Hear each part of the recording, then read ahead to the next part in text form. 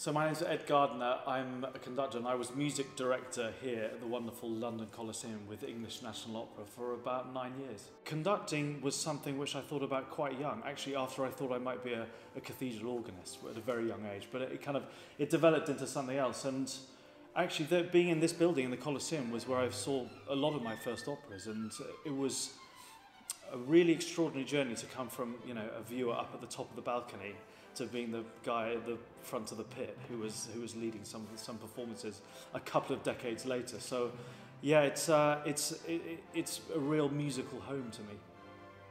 I think this company is really special, and it's very hard to put into words, but what you feel when opera's done well is a meshing of talents of all different types, of the chorus, of the orchestra, the principals on stage, but probably more importantly the people who are putting it all together behind the scenes, the director, the incredible stage management, the music staff we have here.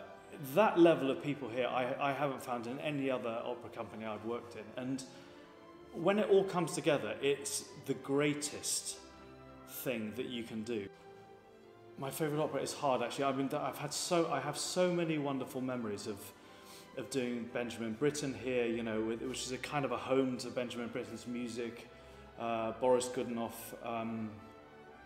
huge numbers of. I mean, I did so many here, but I have to say Meistersinger would be the top for me, because this company thrives on putting things together against the odds, and Meistersinger is a huge undertaking, and it's a piece about the creation of art, and it's a piece about a community coming together and creating art. And with this backdrop that this company always has, it felt so wonderfully relevant, and with an incredible production by Richard Jones, with a great cast, with the orchestra and chorus on fire. It was one of my great privileges to stand in front of that.